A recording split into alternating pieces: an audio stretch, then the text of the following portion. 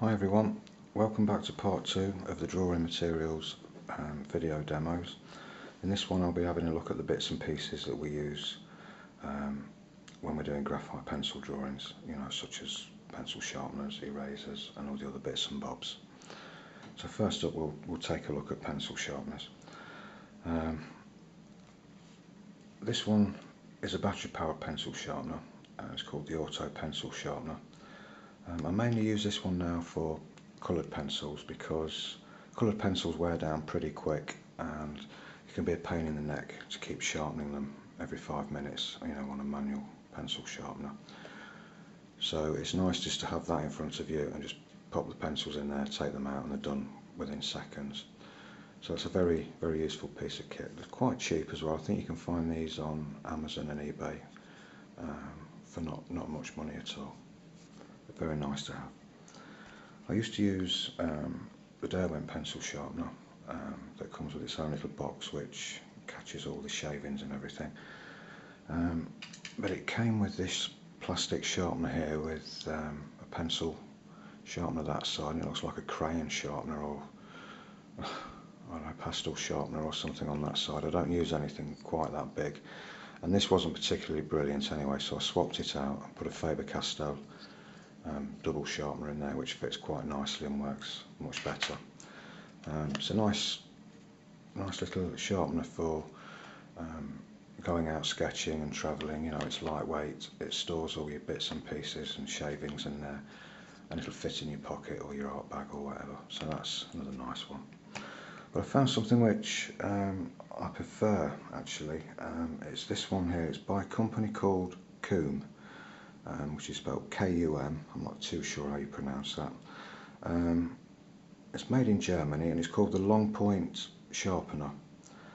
And basically what it does, if I just open that up so you can see inside, this end here is so that you can sharpen mechanical pencils like these. A 2mm one goes in one side and a 3mm fits in the other. And then just along there we've got some spare blades for these, which is very useful. And you can see in there that it says stop. So basically what happens is if we put a pencil in there, in the first one, and sharpen that, it'll go so far in and it'll stop there. And I'll just demonstrate this for you. You turn it, you can hear the shavings coming off and you can see them coming off, and then all of a sudden, when it's taken enough of the shavings off, it goes like that. It goes absolutely loose. There's no more resistance, no more shavings coming off.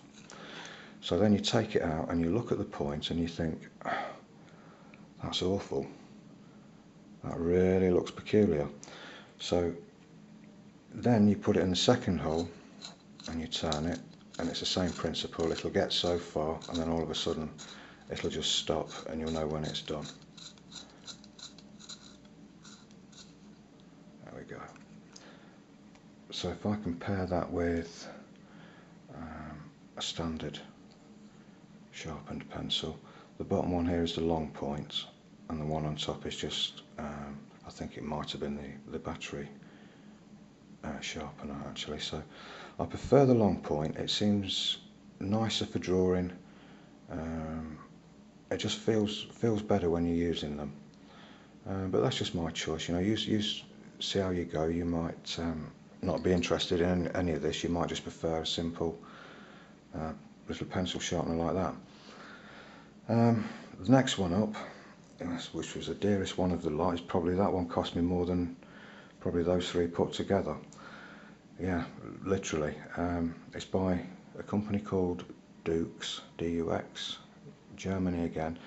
It's solid brass. It's very, very high precision, very accurate.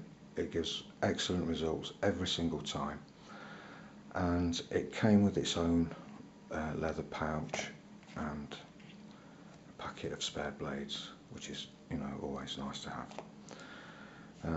But as you'll notice with this one, it's got a button on the bottom here, and there's 3 degrees on there. I don't know if you can see that.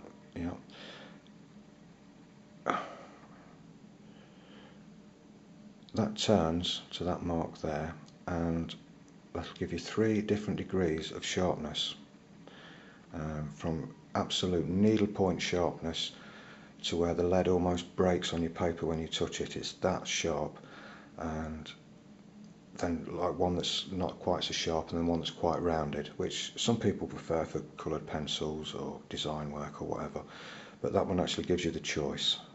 So it's a very nice pencil sharpener to have, and that was the one I used for years. I still use it occasionally, but I've kind of switched over to this one now. And before all that, I used to use this little magnesium pencil sharpener here. Nothing wrong with them, they do a fantastic job.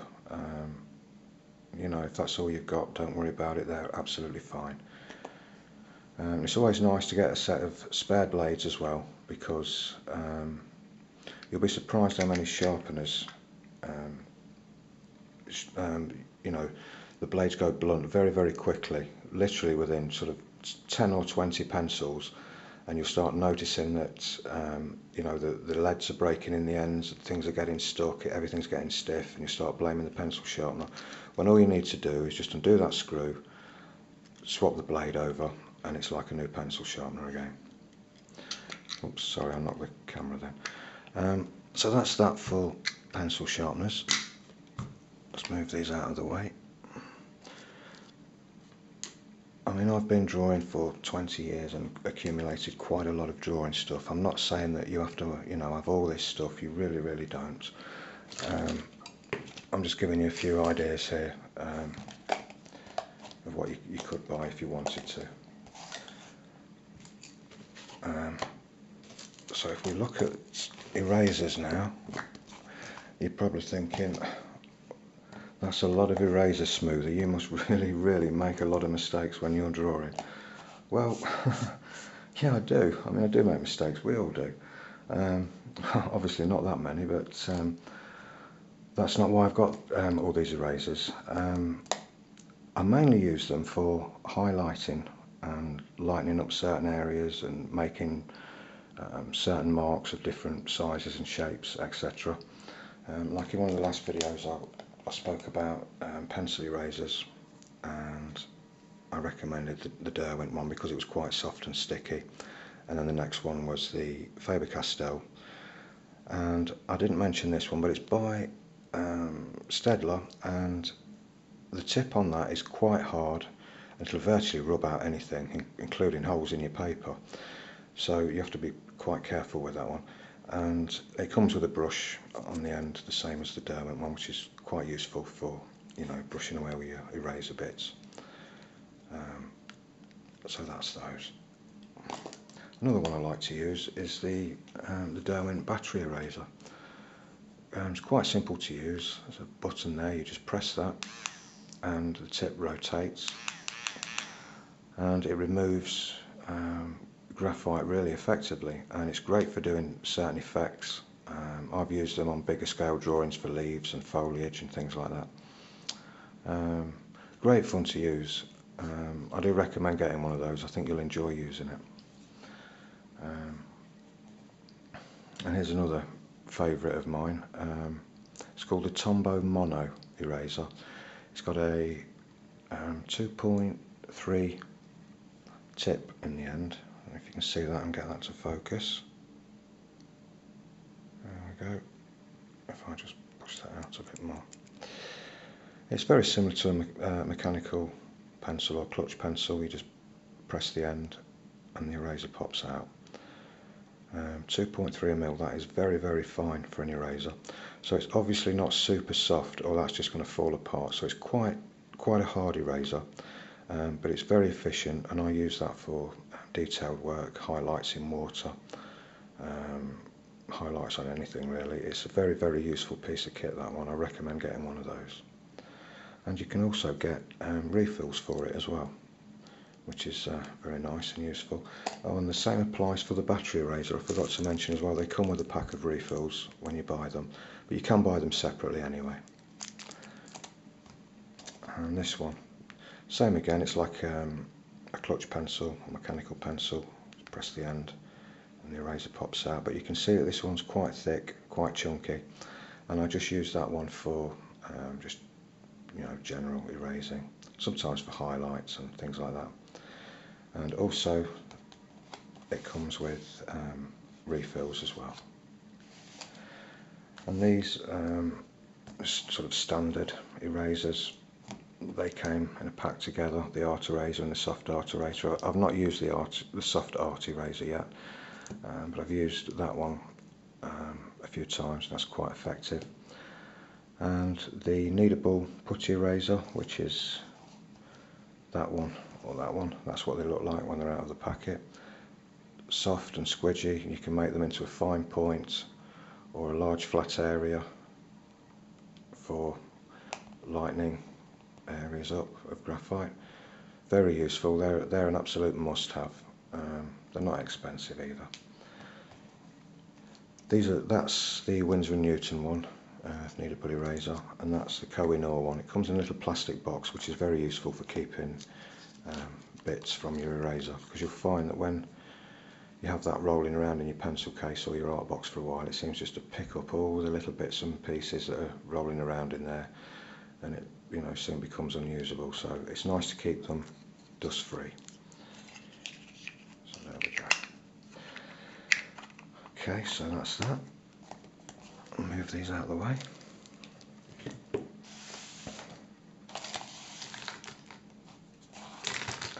Another very useful item, which I recommend you getting, is the pencil extender. If you're like me and you like to wear your pencils right down to the very end, like this,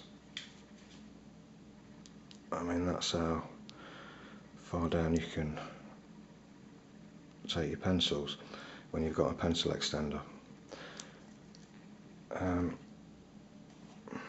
I mean, you can imagine that, that's impossible to actually use.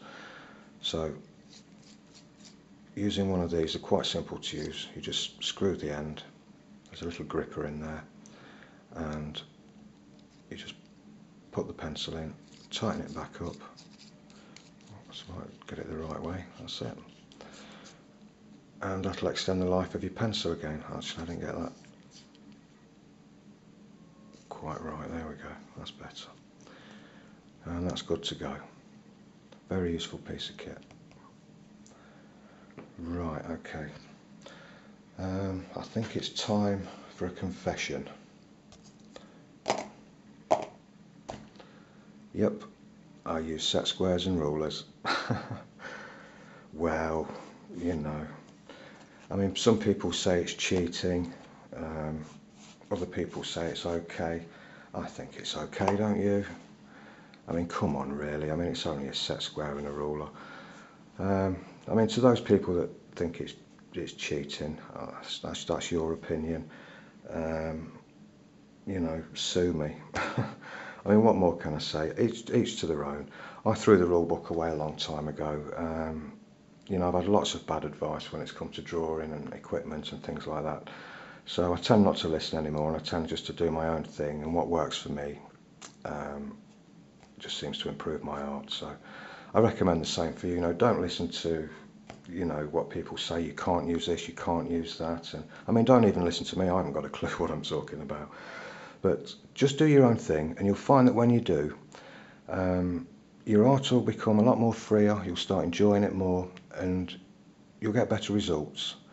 I spent years reading books and following other artists and what they were doing, and it's all great learning experience, but if you're going to follow the rules to a T, you're kind of boxing yourself in, really, and it doesn't make for very good art, I don't think.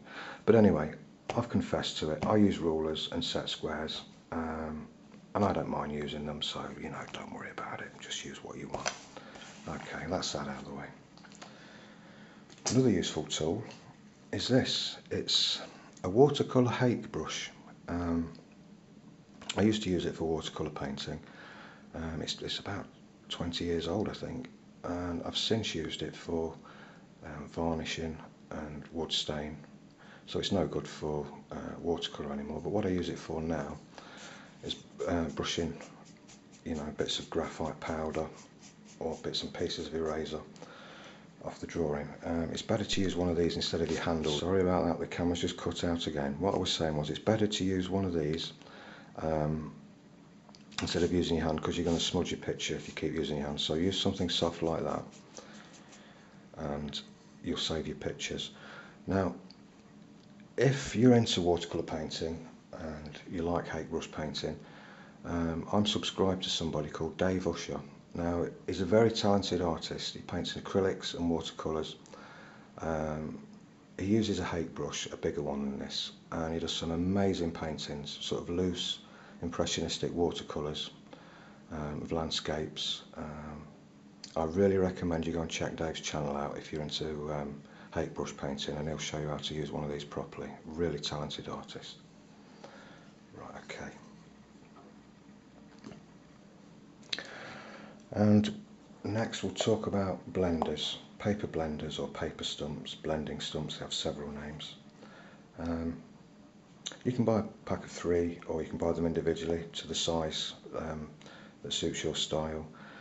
The idea behind them is that they're compressed paper and you can blend your graphite in with them, and what happens is they get all covered in graphite like this one has, and then the idea is you're supposed to get sandpaper or a sanding block and then sand all the dirt off and get them back to nice and clean again, which is all well and good if you need a clean paper stump, but I much prefer leaving the graphite on there and using them as a drawing tool in their own right. I mean, they make some lovely smudgy marks, lovely for, you know, blending techniques and drawing all sorts of things, you know, that you want a soft appearance with. You've seen me use this in both of the last demos, in fact, for foliage and doing reflections in water. This is one of those bits of kit that if I didn't have this with me, I wouldn't even bother drawing. It's so important. You might not like using it, you might like using your finger. I tend not to, because it can leave oil on the paper and leave marks. But if you don't like using blending stumps, something else you can use is a piece of kitchen towel. I mean, I use a piece of kitchen towel anyway for blending large areas like sky. So I just fold it over nice and flat so it's smooth, and you can just rub and blend in the graphite nicely. You have to keep working at it. But if you fold that over like that, and then fold it over again, and you can roll it over as best as you can and keep it nice and tight at the end. Basically, you've got the same sort of thing. I could have got a better point there. You've got the same sort of thing as a paper stump. They work in exactly the same way, you know, and they don't cost anything at all. So that's a cheap way around it. Another thing that's quite good to use is a Q-tip or cotton bud. As you can see, I've used this one quite a bit. So they can all actually make different sort of marks. So if you kind of play around with them, just, you know, scrape a bit of graphite on some paper or draw a bit of graphite and just have a go and see what suits you best. Right, okay. And now I'll talk about these things. These are called embossing tools. Now, the idea behind these is, I'll just get some paper to demonstrate. The idea with these, you probably already know, but for those that don't, I'll just explain it. They're made by Derwent, and you buy them 2 in a pack like this, and they have a point on each end, and each one has this little, I don't know what you call it, just a little round steel bit, and each one is a different size. If I show you the large one, that'll show up better on camera, and the idea is that you draw with these. So if I just, it's very difficult because you can't really see what you're doing. You have to sort of put a light at the side to see what you're doing, but you just draw and press into the paper with it, and it embosses the paper. And the idea is, let me just get a pencil and show you, that once you've embossed it, if you shade over it,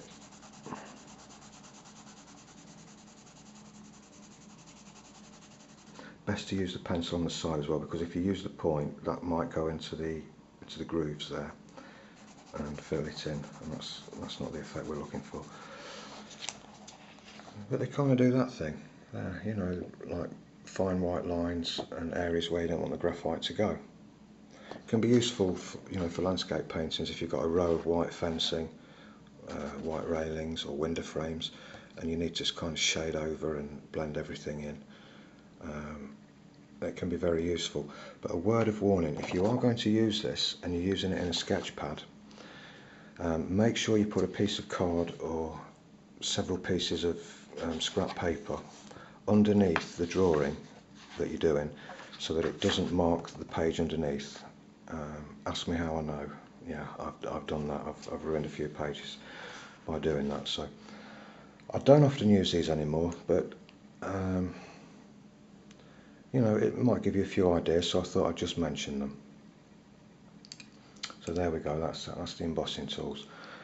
And the last thing that I want to talk about is something that Larry Nelson actually mentioned about using fixative for doing pencil and wash techniques. Now, I bought this one called Spectrafix. It's a water-based fixative for pastel, pencil, charcoal, watercolour, crayon, etc. It's non-toxic, so you can use it in the house. It's quite safe, and it's from a milk casein formula, which is basically PVA glue, you know, white wood glue. Now, the first few attempts with this were absolutely disastrous until I got used to how to using it. First of all, I'd done a nice drawing on a piece of cartridge paper, and I thought, right, I'll wash over that with watercolour. The idea being that you put fixative over the graphite, and the graphite doesn't smudge up and dissolve into the washes of watercolour and go all dull and murky and horrible looking.